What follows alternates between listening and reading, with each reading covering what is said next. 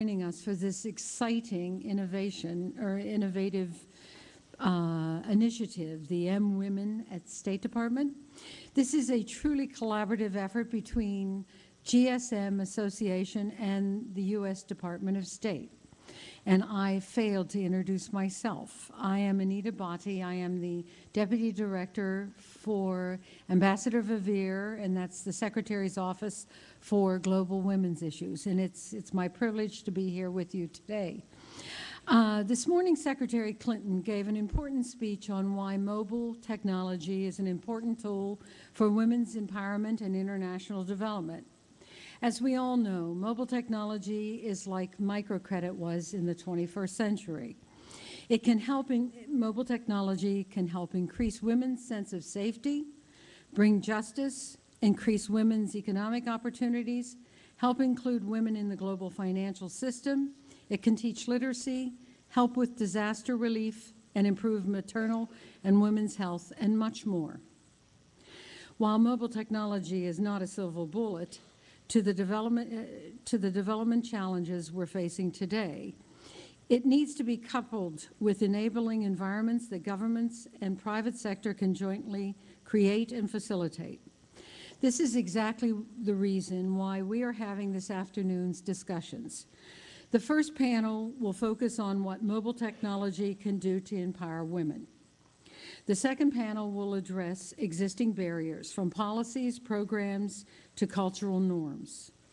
And we are thrilled to have some of the best and most knowledgeable experts with us this afternoon, from the telecom industry, from government, and the non-governmental sectors.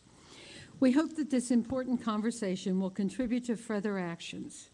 In the State Department, we certainly hope to use our diplomacy to engage governments as well as inspire private sector stakeholders to jointly create constructive policies, innovative programs, and thus creating environments to realize mobile technology's full potential. For that, I am honored to introduce the State Department's Undersecretary for Economic, Energy, and Agricultural Affairs, Robert Hormats. Undersecretary Hormats is the State Department's most senior official for all things economic. As many of you know, before joining the State Department, he was Vice Chair of Goldman Sachs and had been with the firm since 1982. And before his Wall Street experience, he served in the government right here at State Department and also USTR and the National Security Council. What he brings to state is not only his wealth of experience, but his ability to connect macro level economic policies to the human level and make those policies real. I have to tell one story on you, Undersecretary. At a recent policy discussion, high-level discussion, the question was, why do we want to invest in women economically? And Undersecretary Hormats looked at everyone. Excuse me, I come from the private sector. It's business. It's smart business. Why would we not invest in 50% of our labor force? Why would we not train? Anyway, I will stop here and just say that at that moment, for our office, we coined him our superstar. And I would like to invite the superstar to come to the podium. Thank you.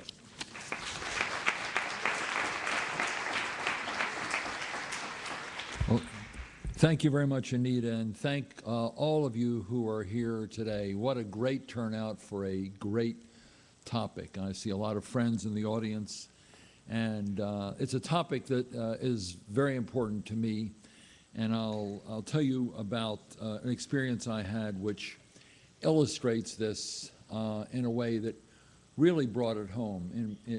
In the 1960s, during a time I was in college and graduate school, I spent a year in East Africa on something that was similar to a Peace Corps. It was called Operation Crossroads Africa.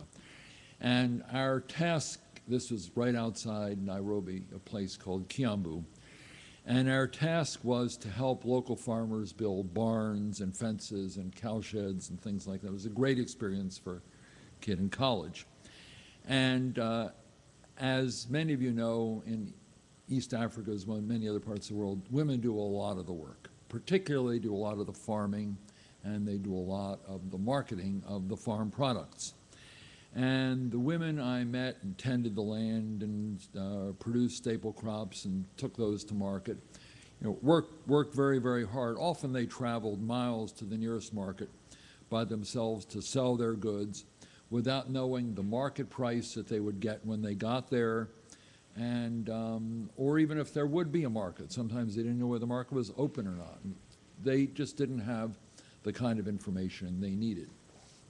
And years later, having had that experience, I can only imagine how different their lives would have been if they had access to today's technology, to use their phone to find the going rate for their goods before they left, or to find out what crops were in demand before the harvest, or when to harvest the products so that they could get the best value, or whether they could get the best value in this village or that village. They didn't have that kind of information. So as a result of that, this was a huge challenge for them. And if you think now how much more prosperous those women would have been, how much easier their lives would have been, it really would have made an enormous difference. So it just brought it home to me in a very, very vivid way, just how liberating a force having a cell phone and having that information is and would have been to those people. Today, it's easy to take technology for granted. The devices in the pockets and the purses all across the world do more than just make phone calls. They allow us to share information. They're liberating forces for a lot of people in saving time and giving them access to information they wouldn't have had before. A mobile phone is a telephone, it's a computer, it's a database, it's a credit and debit system, all rolled up into one. It allows us to build relationships, to create networks, to establish businesses that provide the backbone to our knowledge-based economy. Mobile communications technologies have been called the microcredit of the 21st century because they allow people to get access to credit, to pay their bills, to service their credits. It's really part of a personalized banking system that you don't need bricks and mortar for, you need a cell phone for, and that has really been a very liberating force. And the benefits they provide can also be compared to roads and ports and other physical infrastructure that sustained our industrial revolution. They're part of the information revolution. They're part of the information highway. They're critical to the flow of information and the ability to use your time and your effort more effectively and efficiently. And if you saw those women taking their goods to market every so often and you saw how much work they put in, how much better would it have been if they'd known about where the best markets were and what prices they were going to get? It would have been a very liberating thing. Recent studies show that a 10% increase in mobile phone penetration rates is linked to a 1.5% increase in GDP in low and middle income countries. And that's a lot when you think about it, raising the GDP that much just by introducing some more cell phones. In a wide range of areas, mobile handsets provide real tangible benefits. They increase women's access to health services, they promote security and independence, and dramatically increase financial inclusion. Health services, let me just talk about that for a moment, because I think the availability of health services, particularly in rural parts of the world, is very limited. And yet if you have information that you can get, that you can send, or the local nurse practitioner can send to doctors in larger cities to get information on health conditions, on diagnosis, on drugs, it can have an enormous benefit in dealing with health issues. When I was what we call a Sherpa for the G8 summits, one of the things we focused on was maternal and child health care, which is one of the Millennium Development Goals. The goals there were really very far behind, and still are, although we raised a substantial amount of money. But one of the key areas is lack of information. And if you can connect nurse practitioners and clinics in rural areas with areas with hospitals and doctors in other parts of the country, you can really save a lot of lives, do a lot of very good diagnosis, and determine what kinds of medicines are useful for certain kinds of conditions. This is an enormously powerful thing. Let me share a few examples that I'm aware of, and I'm sure you're aware of many more, about how useful cell phones can be. Let me take Bangladesh. Bangladesh is a country that has been very, very innovative in the use of cell phones, as you know, particularly for banking, but not just for banking. More than 300,000 people have enrolled in a program to learn English using their mobile phones. 300,000 people, a very substantial number, just using their cell phones. They don't have to go to a school. They can do it at home. In Kenya, a country where I lived and I'm particularly familiar with, farmers saw their income grow by as much as 30% after starting to utilize mobile banking. 30%, enormous benefit. And I want to tell you a very personal story, because this is something that perhaps some of you are aware of, and that's a company called Ushahidi. I don't know if any of you are Swahili speakers. Ushahidi means witness. This was a company using cell phones started by a Kenyan woman. During the time that Kenya was having difficulties after a controversial election, there was a lot of civil violence. And this woman, Oreo Kula, who now lives in South Africa, but was living in Kenya at the time, put together this wonderful system called Ushahidi. And what it did was everyone was given a number. And where there were acts of violence by the government against people, protesters, you would call in this number and indicate the location of the violence, and the press would come out and cover it. And it caused the government to have this sense of accountability, because every time this happened, the press would cover it, and it would be exposed. And it was a remarkable thing. And if you know what the women of Ireland did to help create Irish peace, virtually the same thing happened in Kenya, because of this one woman and a few of her colleagues drawing the world's attention to the violence that was occurring and focusing on it, and naming individuals or regions where they were not simply protecting the rights of these citizens. But there's an even better part of the story later on, or at least a different part of the story later on, and that was Haiti. As you recall, there was a huge earthquake in Haiti not long ago. It wasn't American technology that was critical there. It was this technology developed by this Kenyan woman, Ushahidi. What did she do? She distributed information on a number to call throughout Haiti, and where there was a collapsed building and someone was in the building, you'd use your cell phone, you'd call this one number, and you'd say where this was, and then where did it go? There wasn't a capability in Haiti. It went to Boston, the Fletcher School of Law and Diplomacy, which happens to be my alma mater at Tufts University. There was a war room of 100 people. They would get this information, and then they would call the American military forces in Haiti and say, there's someone trapped in this building in such and such a location. Please go there and help them out. So utilizing this information, this cell phone information, this mobile phone information, saved hundreds and hundreds of lives, because this very entrepreneurial woman in Haiti had put this together. And this is a remarkable story, and this shows the kind of creativity in the way you can use cell phones, mobile phones very effectively. So this is a way, and there are many, many other examples of this. And one of the things that I think is important, and I know that you're going to be talking about here and probably have already, is that there is, in many parts of the developing world, a gender gap with respect to phone ownership. And I think that is an extremely important thing, because to the extent cell phones are liberating, they're devices for transmitting health information, market information, then eliminating a gender gap is a way of providing enormous opportunity for a lot of people and giving them the kind of opportunities to excel economically, to deal with the health of themselves and their families. And we also have to work with, as this woman who developed Ushahidi did, a public-private partnership where you get private companies engaged in this. And we're seeing this a lot in various parts of the world, that private companies understanding the benefits and understanding the needs and understanding the economic potential are going into these areas as well. We have a lot more to do, and one of the things you're going to be talking about here is how to do it and how to do it effectively. But for a lot of women, owning a mobile phone is going to be an enormously powerful thing. And my friend Sherry Blair, who was here a minute ago, I don't know if she still is.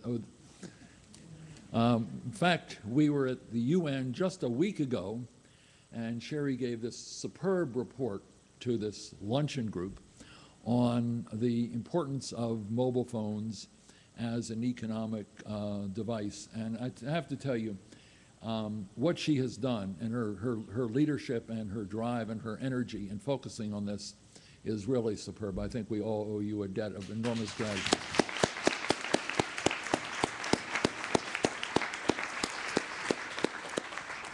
And it's leaders like Sherry who have really emphasized this point and given it the kind of visibility it needs, because one of the things we know about changing policy is it's not changed by timid people, it's changed by people who have the courage of their conviction and the leadership. So,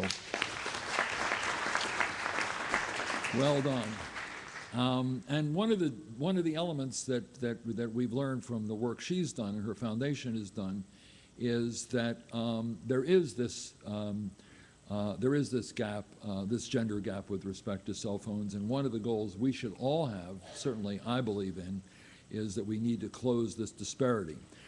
Just let me give you one example. In South Asia, the gender gap between men and women in cell phones is as high as 37%. Think how much more development there would be in this region if that were closed. And this is going to be important. A lot of work is going to be done here, and I won't go into all the details because a lot of you will be doing it. The report also determined that if you can really reduce this gender gap in cell phones, you can add a huge amount per year to economic growth, particularly in developing countries, and most importantly, not just raise the GDP level, which is critically important to growth, but also have broader distribution of that growth, have more inclusive growth. And this is a critical element. Secretary Clinton makes the point, and perhaps she made it this morning, I didn't have a chance to hear what she had to say, is that talent is universal and opportunity is not. Did she say that? She says that regularly. And I think one of the things we have to realize and see is that mobile phone usage among women does provide the kind of opportunities that she's talking about, economic opportunities, health opportunities, opportunities to care for their families and to have a greater range of greater amount of time to devote to other things if they can use the efficiency of owning cell phones, as many people do. So let me just conclude by saying that when we look at the financial, the social, the cultural changes that are underway, mobile communications is a critical element of this process. And from my point of view, and I think from the point of view of my colleagues at the State Department, having all of you here and having all of you so committed to this project and trying to figure out how we can broaden the usage of mobile telecommunications for people, particularly for women around the world, particularly in emerging economies, you're doing an enormous service, first of all, to the individual women who have the benefit of having access to this liberating source of information, but it is also critical to development. And if we're going to mobilize all of the best talent we have throughout the world, we need to give them the tools they need to improve the opportunities in their lives and to improve the economies and the countries in which they live.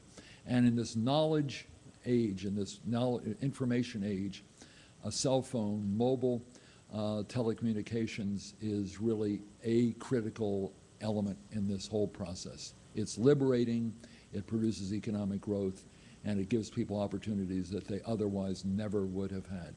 So I thank you very much for participating in this. I just want you to know that you have the very strongest support from me, from my colleagues, and we look forward to following up this. This is not a one-time event. This is an event that is going to launch, hopefully, a very powerful movement that will last for a very long time and produce enormous benefits for a lot of people. And one of the things we have to remember in Washington, or in any capital, is we're not just sitting here to deal with our own interests. The only way, the only metric that really matters is how we can improve the lives of other people around the world. That's the key metric, and by doing what you're doing, you're improving the lives of a lot of people in a lot of countries. So thank you very much.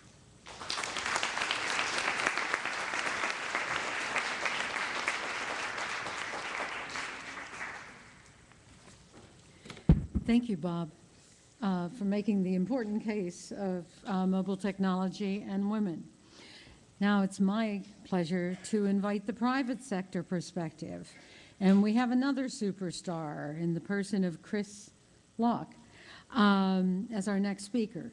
Chris is the managing director for GSMA Development Fund. As an important partner with the State Department for mWomen, Chris has shown his tremendous leadership to bring this issue to the fore. We are thrilled to have GSMA with us. They represent over 800 mobile telecommunication corporations around the world, and as an association, GSMA is uniquely positioned to mobilize the global telecom industry to recognize the potential of the combination of women and mobile technology. Chris has had great experience working in the mobile and internet industries. He is not only interested in the business operations of those industries, but he understands the enormous social impact of information and communication technology. We thank him and his team for bringing to the State Department such important assets, and we look forward to further partnering with the team. English is really my first language. Please welcome Chris. Thank you.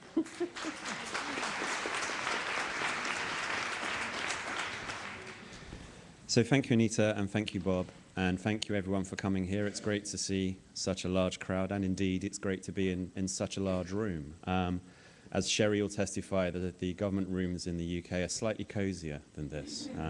It feels a little bit like I'm in a Stanley Kubrick film. So what we have seen since the launch of the mWomen report last February is unprecedented. The initial interest at launch was huge. In the following months, we saw momentum grow as the industry came to us asking to be involved. In 6 short months, we have built the largest working group for a program launch that we have ever seen, 20 operators in 115 different countries. Alongside these operators, we have support from device manufacturers such as Nokia, development agencies such as USAID, and private foundations such as the Seattle International Foundation, and of course our invaluable partnership with the Sherry Blair Foundation for Women. This demonstrates a lot. It demonstrates that the industry recognizes both a problem, yet also the opportunity of a solution. It demonstrates that there is a real desire to use technology to improve social and economic well-being of women in the developing world. But most of all, the phenomenal response we've had demonstrates one thing, and that's scale. Our target is the largest we've ever had for a GSMA Development Fund program. We want to target 150 million women around the world. That's the equivalent of half the population of the United States. There is absolutely no way we would be able to achieve the scale represented by that without the partners that we've got and by the reach that they have. This shows that development goals don't have to be achieved just by the NGO sector alone, or even just by the CSR teams from the private enterprises. This shows that development goals can be achieved on a massive scale by placing them right at the heart of business. A true public good allied to a private partnership. What we will be launching with our partners are large-scale activities, new tariffs, new marketing campaigns, new services, and perhaps even new devices. What we will be launching are not small-scale pilots, proof of concepts, or trials, but major campaigns targeted at and reaching millions of women. This is not development as a sideline to meet social responsibility goals. This is development as business as usual. The team within the GSMA Development Fund to achieve this goal is small, and I'd like to call them out at this stage. There's only 5 of them, Dawn, Trina, Lawrence, Sarah, and Julia. And first of all, I'd like to say thank you very much for them, for everything they've done. I was talking yesterday to Sarah, who remembers 12 months ago when she started phoning mobile operators to find out their understanding of the gender segmentation split. And I think she called 10 before she got an answer. And I was saying, well, it's been 12 months from her sitting in an office making those calls to everyone being here today. So it's an astonishing achievement. But there are only 5 of them, and the target is 150 million women, which gives them a great set of objectives for the next period. Only 30 million each. It's easy. But of course, our team is just the catalyst. This target will not be achieved by our team alone, but by all our partners and by the wider industry, by everyone within this room. What we all share is a motivation to reach this target driven by the huge impact that we know our activities can have. When we released the report, and this was the first time that anyone had really quantified the gender gap in the developing world, when we released it, what inspired people to come to us and ask to participate wasn't the raw data we developed to illustrate the problem, but the stories of the women already using mobile phones to change their lives. It is in these stories that we've gained an insight into what's possible. If we can take these stories and multiply them by 150 million times, what we will have affected is a massively impactful social change. This is why we're all here today. It's from these stories that we get the inspiration to work together on these programs. Let's have a look quickly at a short film that illustrates some of those stories and shows the kind of impact that mobiles can have. Thank you.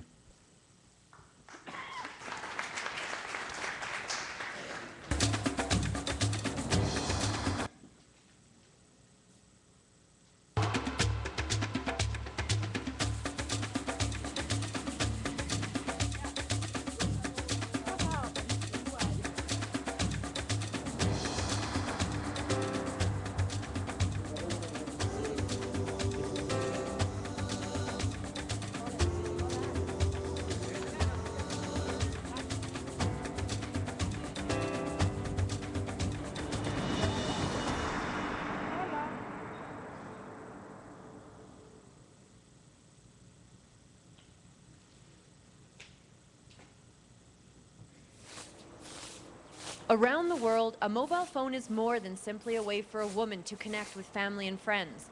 Hello. It's about boosting the economy, Fine, thank you, furthering sir. education opportunities, and improving public health. A woman should have a phone. First thing, it can be your protection. Like in this place, if I don't have a phone and yet I've been attacked by thugs, who will know? Who? No one?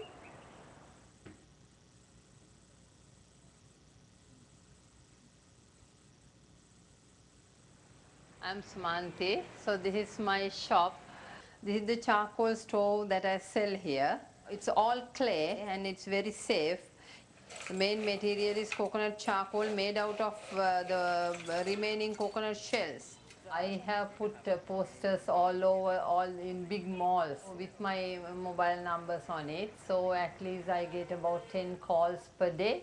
The customers, they immediately make a call standing near the post itself. And then they find out where it is available, and then they come. Yes, thank you.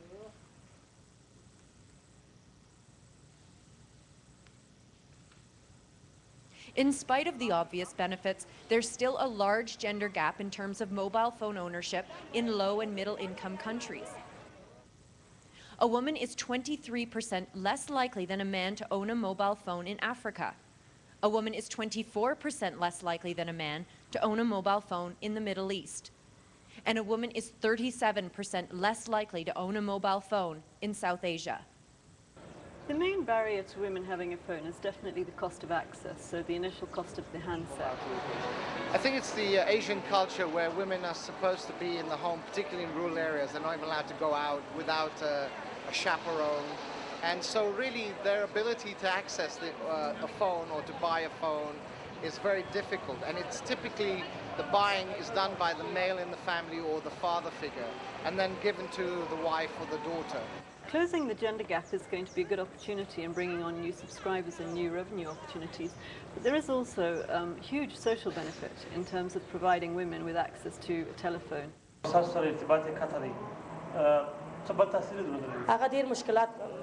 لري هغه ډیر مشکلات لري ولې چې هغه شي چې موبایل نه لري چې دلته راځي زه چې ورته وایم چې ته موبایل نه لري زما تا څنګه خبره کړې و د دې مشکل دغه دی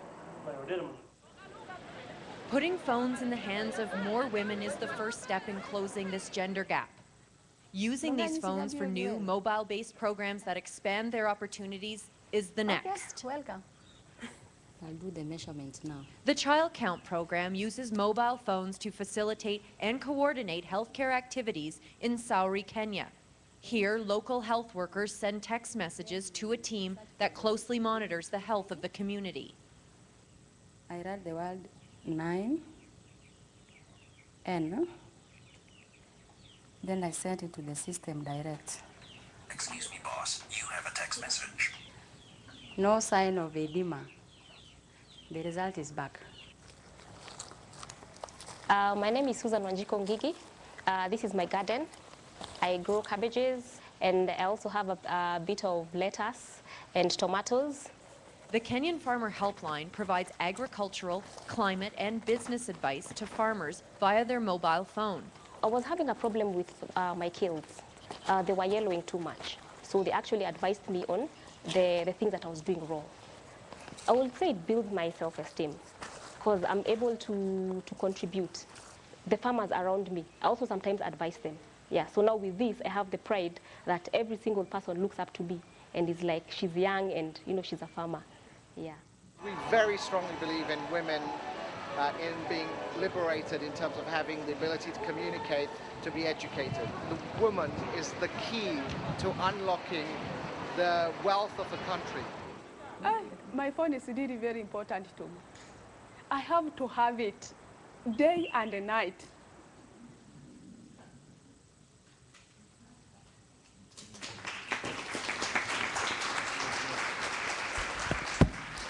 Thank you, gentlemen. That was very good. The government and the private sector. Please give them another round of applause. Thank you. Thank you. Okay. Now it is my pleasure to invite Mara O'Neill from the U.S. Department of AID. She is going to be moderating a panel. And just so you know who this important lady is, she is the Chief Innovation Officer for our development agency. So take it away. Thank you all. Thank you, Anita. Thank you very much. I'd like to invite our panelists up and so as they're getting seated, let me tell you that I've told them that I want to simulate a conversation around a dinner table here because I think that's the most interesting.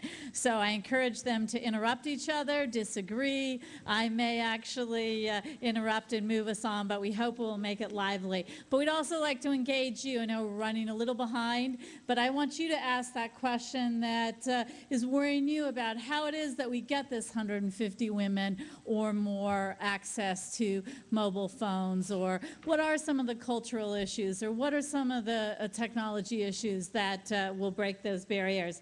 So let me tell you we have just a really awesome panel today. But before that, I'm also happy to announce that this morning USAID and GSMA signed a memorandum of understanding to become partners in having this mobile gender divide over the next 3 years. So we're delighted and to be partners in doing that worldwide.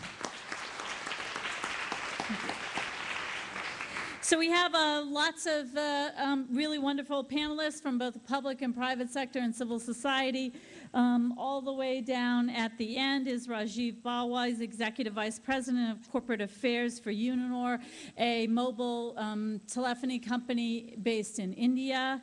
Next to him is Ellen Blackler, who's the Executive Director of Regulatory Planning and Policy at AT&T, one of those landline companies that reinvented themselves along the way and become a global force.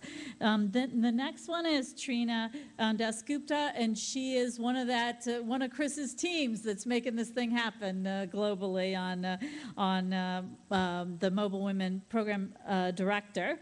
Next to her is Yvette, and I actually had her spell her name out phonetically for me, Albert Dink Tim. So, she's Executive Director of Witness and has just a whole lot of background in MTV, and other ways of using emerging technologies to engage in a global conversation about human rights, both on the private sector and now in the public sector. And to my immediate left is David Alwood, the Executive Director of the Alliance for the UN Foundation, who I think has some really interesting things to talk to us about how do we take what's happened on the internet and happened on mobile and really enable it to be a force for good and health, and what some of the particular challenges are of that. But I'd like to start out with you, Yvette, today, because we saw some of the power of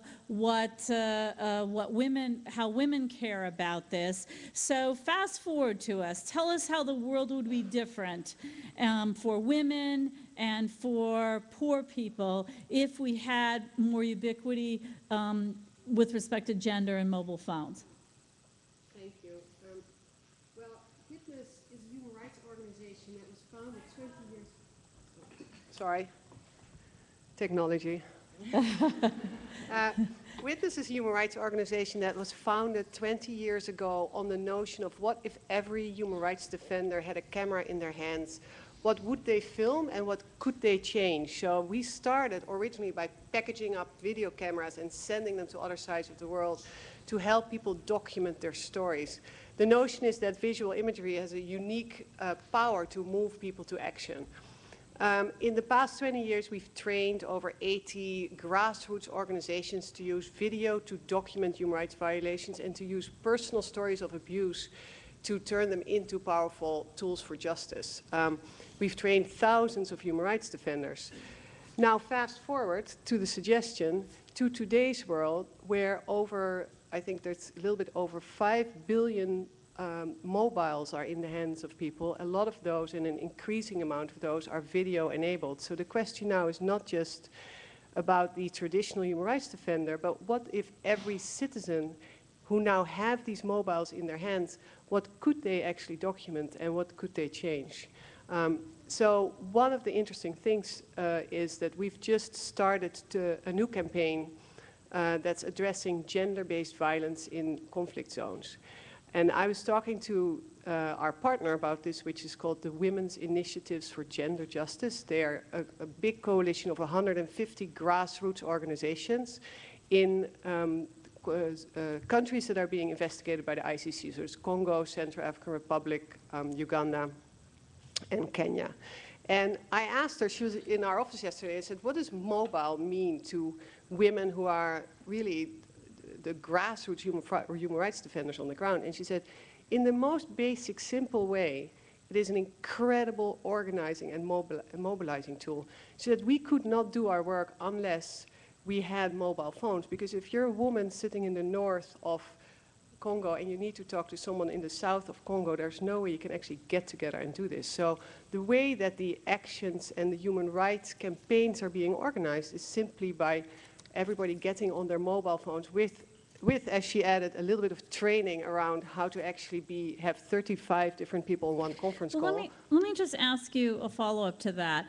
A woman who has been violated or has been the witness to some atrocity, either on her or on somebody else, it's a scary moment. And the notion that somehow they would put that forward and then be victimized further by that. Speak to that issue a bit. Yeah, and that's actually a really important issue. So technology is both an incredibly empowering thing, and it is the whole notion that someone can tell their own personal story of abuse, and then that turns them from victims of human rights abuses into people who actually can take action.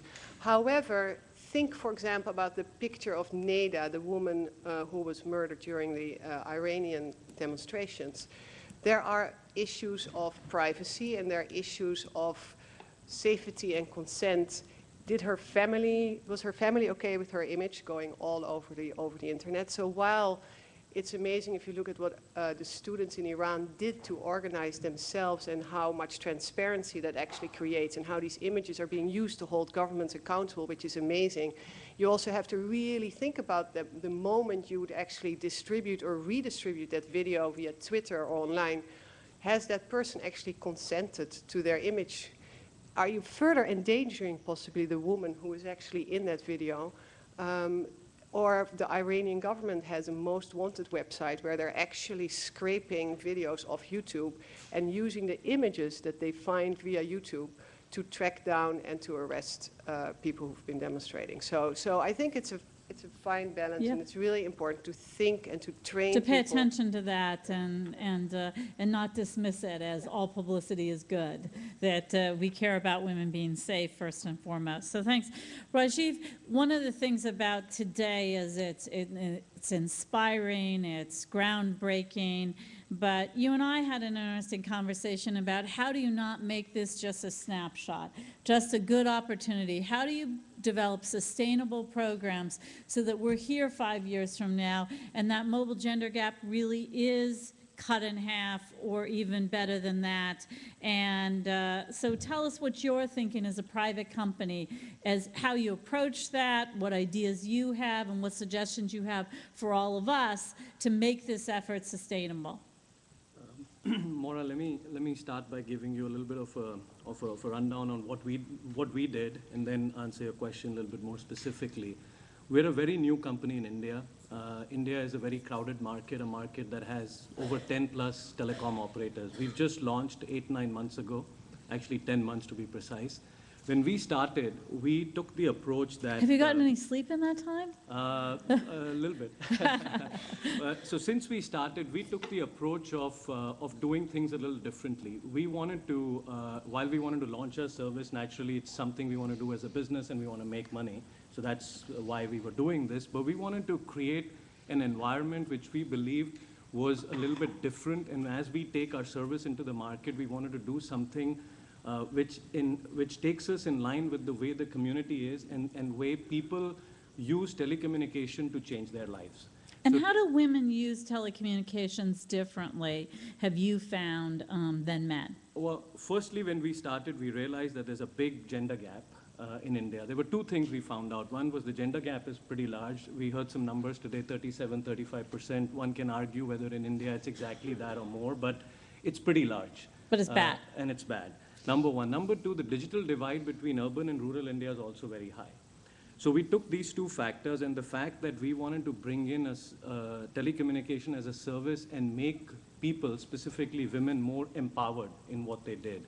When we launched, we created a tagline for our brand, and in Hindi it's "Ab mera number hai," or in English it means "It's my turn now."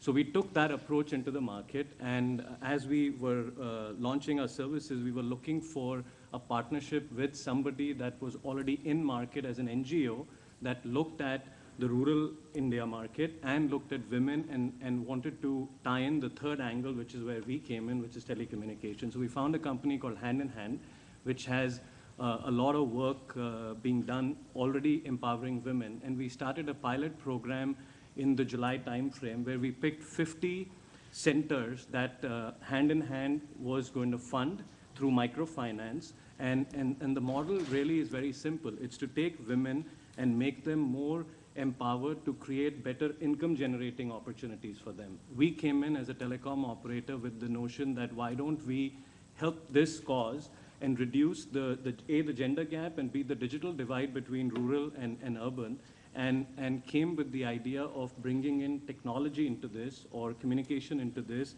help them set up in these centers internet connectivity, which is where we came into play, and took it a step further to say that, you know, while these women can now use communication to increase their income, why don't we also add more education to empower them further and help them be true entrepreneurs. So traditionally, they would have gone and opened a shop and became a retailer, which anybody can do. But why don't we take this as an opportunity to take it really in a different way and add more capabilities of empowering them, bringing them into a sustainable model where we could educate them beyond just giving them something like a computer or an internet connectivity. So if I hear you, Rajiv, if I'm understanding, correct me if I'm wrong, that your basically market development is around entrepreneurial development of these women, is to say if we can help them understand how they can economically be empowered by this phone, they can be long-term customers. Is that really the message? in some ways it is. What we really wanted to do was, traditionally in India, women are always deprived. Women don't have much of a say in what they want to do. This was a way to say that, let's help you become empowered. Let's help you generate your income in a little different way. Let's make you a true entrepreneur, and let's help you using technology, communication, to take you to a different level where it can actually help and increase your income. So in 3-4 months, what we found was these 50 women, their income has gone up 30-35% because they're using communication now to add more ways of generating their income. As an example, all of them now offer ICT training. This is after they've been trained. They then further train women in their communities. So each of them roughly trains anywhere from 10 to 20 women on a given week.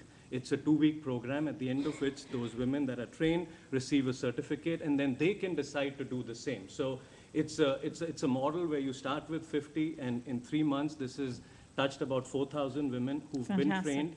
And we, on top of it, are running courses on the side where we are bringing right to information technology, teaching them about what that is, teaching them about health safety and environment. So working with them to take it beyond just the centers we work in and actually kind of make it a spiral effect. And then make them empowered. So Trina actually pushed her microphone halfway through, so she wants to jump in here. What do you want to share with us? Well, I just want to share that I think what's important to understand around this dialogue, we're going to hear a lot of beautiful stories that are really important, but the segmenting of the women's market in the mobile industry actually hasn't happened across the board. And I think, what Chris said in his speech to me is just so incredibly important, is that this is equally about the business case as it is about the great story and the empowerment. The mobile industry is a relatively new industry in the grand scheme of things. And so what's been happening across the board is the dramatic increase is around a prepaid market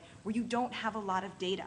People don't know necessarily who their consumers are, where they're coming from. The reason the report that the GSMA did with the Cherie Blair Foundation was so tremendously eye-opening is because no one knew. No one knew that women were 37% less likely to have a phone in India. And so what we're trying to do here today is we're building the business case in as much as we're delivering against those development goals. And if we don't do that, it's not going to. Yeah, I think that's really important. I grew up in a time where all the pitch people and all the marketing was to men because men were writing it, they assumed that was. And then in the late 70s, a woman who was the head of an advertising agency came out with a report that said 80% of all consumer purchases are made by women. This was a shocking thing on advertising on Madison Avenue. I thought, did they walk in any household? Did they walk in any grocery store? So I think the point Trina is making is really important, is that left to the own market development, unless we begin to really show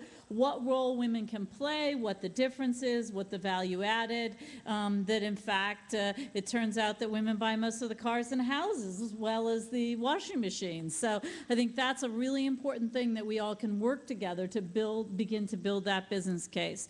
So Ellen, I'd like you to grab you in here because the history of the landline telecommunications has been fraught with regulatory constraints worldwide, and that has been slow to get landlines in addition to the capital requirements. Clearly a very different thing with mobile, and yet I would bet that you and your colleagues have not been put out of business, meaning that there still remains regulatory and policy issues either for greater penetration of mobile, but particularly since we're talking about women today, what role or what issues would keep you awake at night if GSMA said, we want to break this barrier of women's access and we need your help to do it? I think it all comes down to really an understanding of the market, and that's what, as Trina pointed out, was, I think, kind of groundbreaking, is it really exposes what has always been a market opportunity. And so the hope is that companies can work with that. And going back to the point you made earlier, is how do we make this sustainable and not just kind of today's issue? So what ideas do you have for us, on all of us, on making it sustainable and not just these warm stories that are so compelling?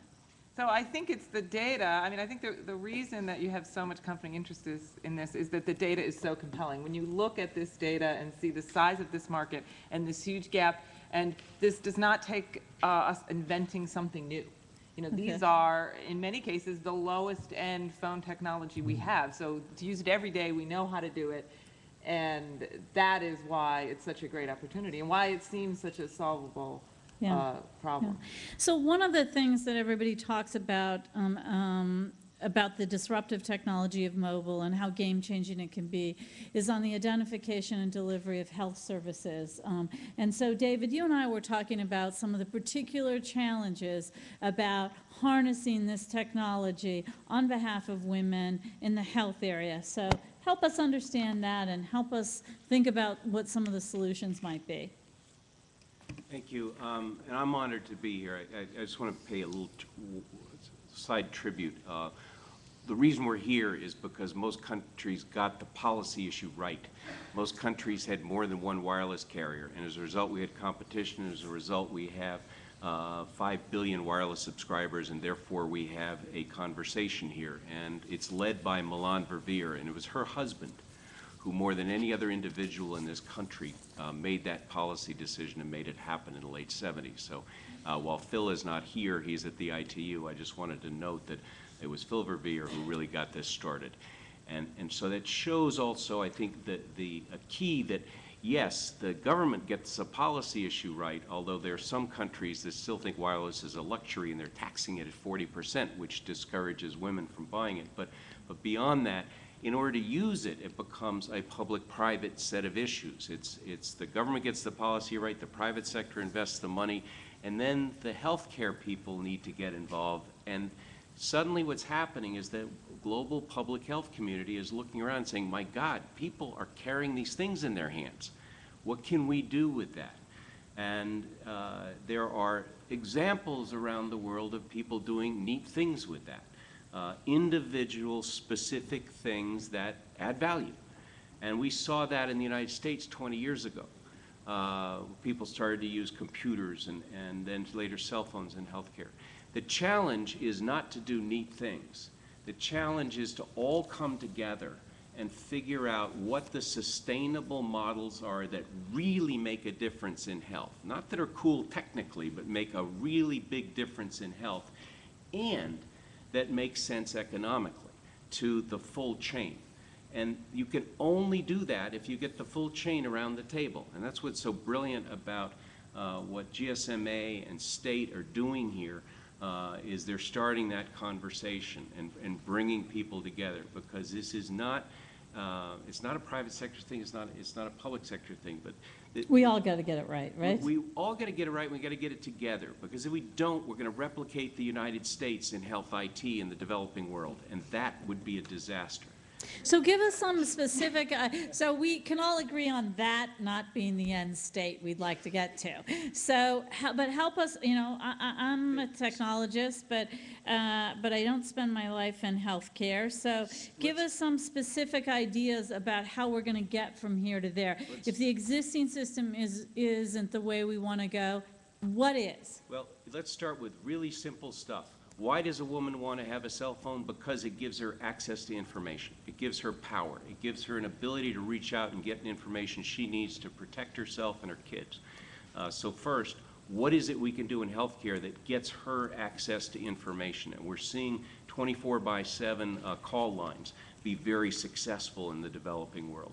Second, what are the simple blocking and tackling things that are useful to deliver healthcare efficiently? Appointments, reminders, simple health records, simple basic stuff that will cause me as a husband or a woman to say, I need one of these things, I need this subscription, and I will keep adding value. 65% of the healthcare expenditures in the developing world are out-of-pocket expenses. People are spending money on disposable income on cell phones, and they'll spend it on healthcare. So if we start with simple, accessible information, then let's go to the people who are providers.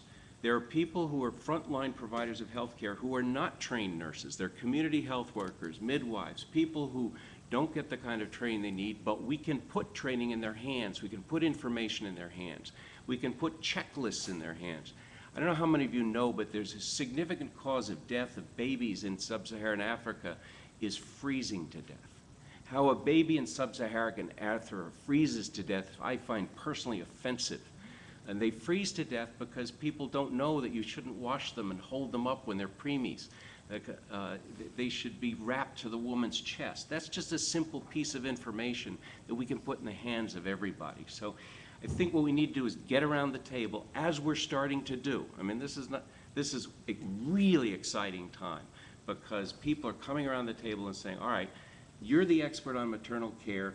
What kinds of ICT can we give you and the person next to you, and that makes sense from an economic point of view, and let's start deploying those at scale.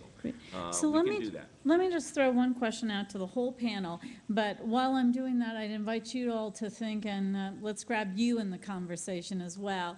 So David talked about, and we know that what an incredibly empowering device this is. But there's a lot of traditional attitudes and cultural belief systems that aren't necessarily thrilled about women having more power, scared about what that means. So how do we simultaneously, while we're building business models, while we're building apps that are have-to-have apps rather than nice to, how do we deal with some of those traditional and cultural attitudes that if we don't get over, we won't build that divide, we won't cross that divide? So one of the things we've seen with our working group and our operators is that they know their market better than anybody else. They've done the market research, they live in the communities, they know what's necessary. And one of the great examples we've seen in Afghanistan with Roshan, who we've heard a little bit from today, is they created a culturally relevant marketing campaign. We know there are very serious gender issues in Afghanistan. And what they did was they said, well, we know men are the purchasers. Women don't have the money to buy the phones. We need to get to the men. How do we position the phone in the way that it's not a liability, but rather a good thing that women should have? And when they started this marketing campaign, they were at a 6% penetration rate amongst women. And what the marketing campaign did was that it positioned men as the gift bearer of the phone. They gifted security to their wives and their children. And then they attached a friends and family tariff to that marketing plan. So they said, what we're saying is gift security, and the people that your wives are going to be in touch with are these 5 people. So this is not going to get out of control. She is not suddenly going to become an American teenager, access to all this information, texting all the time. This is very controlled, and this is what is appropriate in our culture. And in doing that, they went from a 6% penetration rate to a 23% penetration rate in 6 months. Wow, fantastic. And so we know that we can do that. We also know in many developing countries, mobile operators have the largest marketing budgets, and they hold a lot of the media. And so that's the conversation that we're having, is why is it beneficial for you to make that spend, to not only make that cultural shift, but also to gain the returns on that market research and that spend, so that the women can have the phones to get the services that everyone here is talking about today. Anybody else want to chime in? Rajiv? Sorry. I agree with Trina. I think a lot of it ends up becoming very local pretty fast. So if we take India as an example, in fact, what we've seen is that even within our country, it's a little different based on where you are on that cultural divide. As an example, this pilot that we're doing is in the southern part of India, because in southern part of India, the education or literacy rate is higher. So in that case, it was easier for us to work with women, because it was almost, people understood that it's once they get empowered, they can generate income. It's a good way for them and their families and the societies. Whereas if we tried the same exact program in maybe a different part of India, perhaps northern India, it would not work in that way. So a lot of times you have to look at the local issues and then see how exactly do you want to tackle it in those markets, and tweak it a little bit to suit those needs, and then set up programs based on that work and are sustainable. Great. Okay. And one of the things I would add more to that is that parts of it are local and parts of it are global, and we need to get it right. One of the things that we found the mHealth Alliance, we were kind of set up to help figure out, is a lack of information sharing.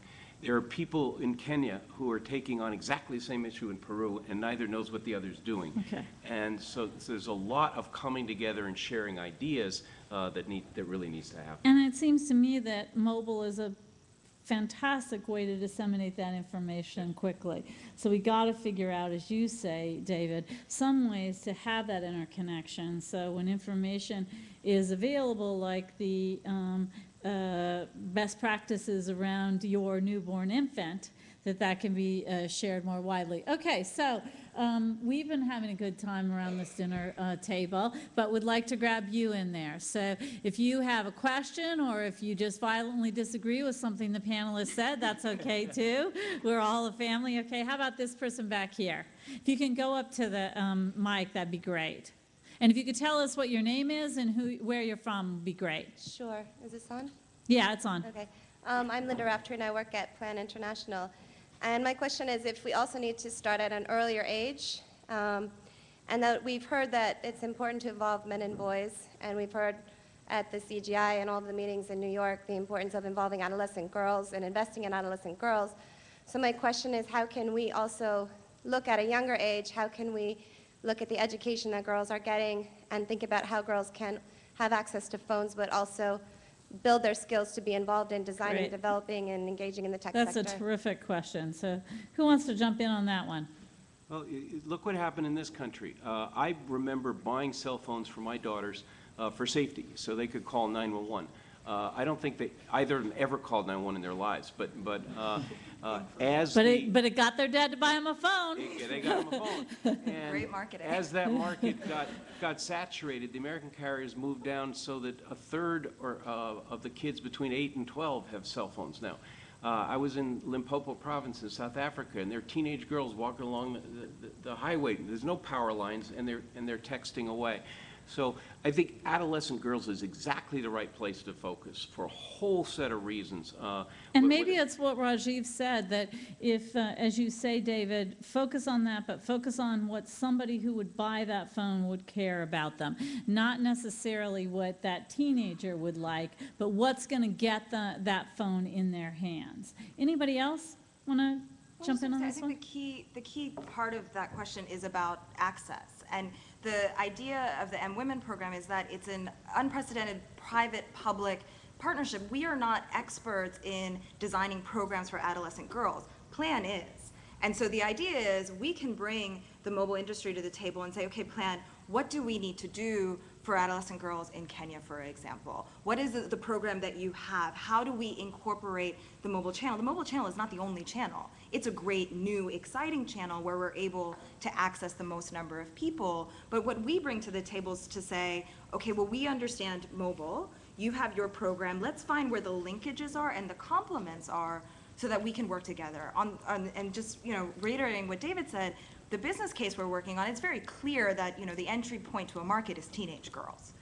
Everybody knows that, Japanese girls invented text messaging, basically, and Great. using beepers at the time. Okay. So this is all about, I joke, but it's true. I feel like the planet's aligned today.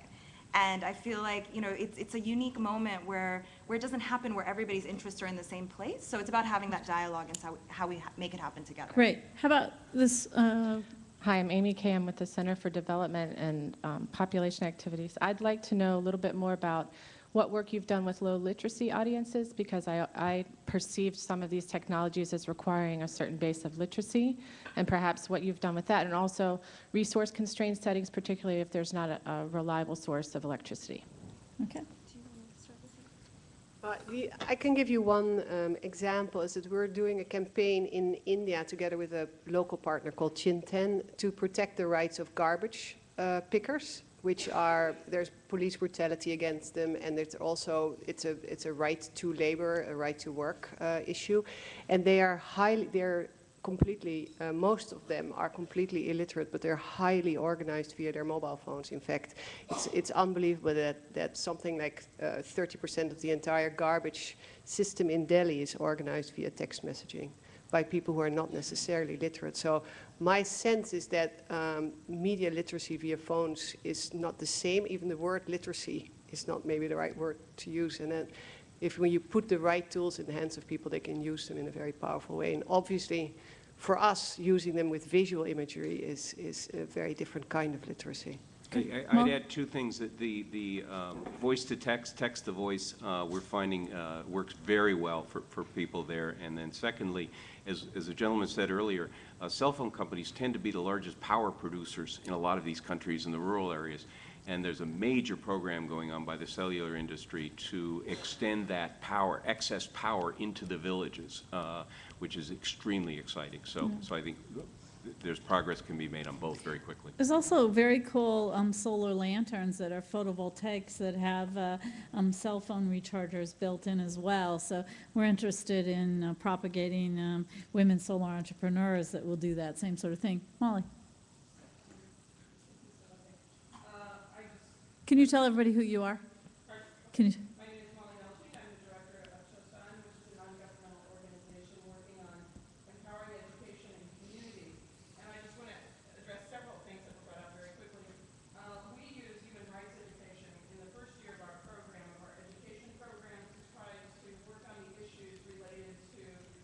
Social norms where men would normally not let their wives even work or travel or have cell phones or have the adolescent girls have cell phones.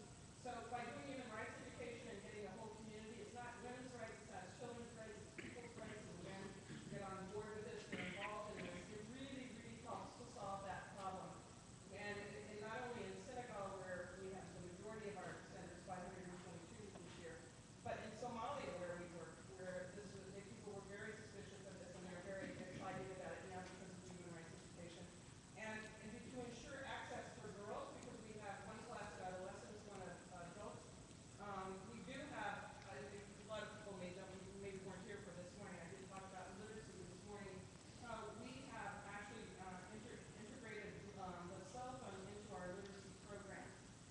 We piloted a program 3 years ago teaching literacy through the cell phone. So they actually as they learn letters, when they get to 10 letters, they actually start, after having also learned about navigation and being able to go to where you write messages, use their literacy on the cell phone. Cool. And now it's really amazing how that has worked. Great. And then one more point. Okay, I think quickly. It's important is that most of our villages don't have electricity. So we have solar suitcases where they can actually have a business. After 3 months, they pay for the suitcases, and that's where they charge their phones. And we give phones, we give 15 when we're teaching literacy to make sure that those girls and the women will continue to have access to those phones, because those are their phones after we leave the community. And they have a business around those 15 phones of women coming in using the solar suitcases to charge the phones. Okay, so I just got my dong, which means we have time for one more question, and then think about anything very quickly as a panelist that you said. I came here, and the most important thing I wanted to say is thus, and I forgot or didn't have an opportunity. So I'll give you all just a quick moment, but we'll just do one more question here, and then we're going to take a break for about 20 minutes, and so you can come up and talk to the panelists, talk to each other, and continue this conversation. So tell us who you are and what you want to share with us today. My name is Carl Morrison. I'm with a relatively new NGO focusing on rural women in natural resource management, mostly in Africa, called New Course. And my question sort of dovetails a little with a couple of the other ones.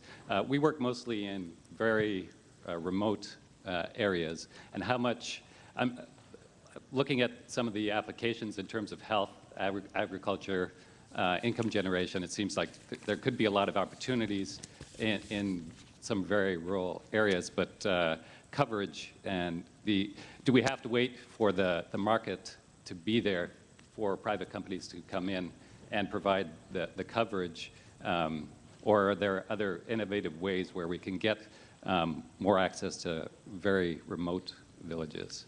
Okay. Anybody want to take that? David, you want to? We have limited resources to address public needs. Something extraordinary has happened is that almost 95 to 99% private capital are building these networks. And frankly, it's expanding really fast. So I would let it go and us focus on the use of those networks, which are covering more than 85% of the world's population right now. And if at the end of the day we'll find some communities that aren't reached, and okay, then let's address those. But for now, I think the challenge is how to use those networks properly And the one thing I wanted to say is that I think the United States government, I'm really proud of my government for leading in this way. I'm really not proud of my government for not getting its act together in lots of other ways in this area. We are spending billions of dollars in foreign aid, and we do not require people to use efficient information communications technologies in doing that. We're working on that, David. No. So we got to close up, but let me. So my husband once told me best to leave a party 1 hour too early than 1 hour too late. So I think this has been a fantastic conversation, and I want you to continue to pursue this with David and with the rest of the panelists.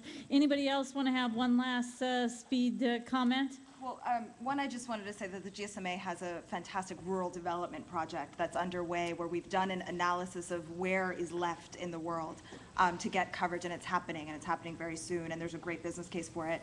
But the other thing I wanted to say is to encourage everyone to visit mWomen.org, which is a community site to have this dialogue. We know there's not enough time to do this today, and so the idea is for everyone to join, register, discuss. It's a Wikipedia-based site because we want this community to grow and learn. So please visit mWomen.org. Yeah. Well, on that note, join me in thanking just a particularly thoughtful group of people today.